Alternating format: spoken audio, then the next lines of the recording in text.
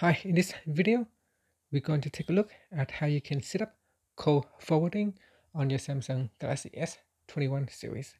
First, let's go back to your home screen by tapping on the home key. Next, we're going to tap on the phone application. Then tap on the option key at the top. From the pop-up, tap on settings. In settings, you want to go down and tap on supplementary services. In here, tap on call forwarding. So we're just going to wait for the phone to pull the information from the network. So tap on call forwarding. In here, there are 4 different types of call forwarding that you could use to set up.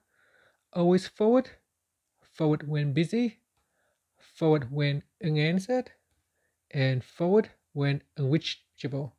So you can use one of the options. I'm going to choose always forward. And then you can choose a number that you can forward the call to. And then tap on enable. You can also tap on that contact button and choose a contact from your contacts app.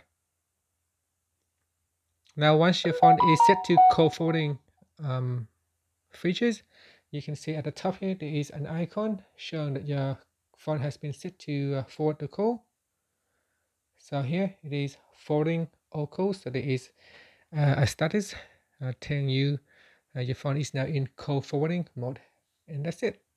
To cancel that, you can always go in here and disable, and that will allow you to resume receiving calls again. And that's it. Finally, you can tap on the home key to go back to your home screen. And that's it. Thank you for watching this video. Please subscribe to my channel for more videos.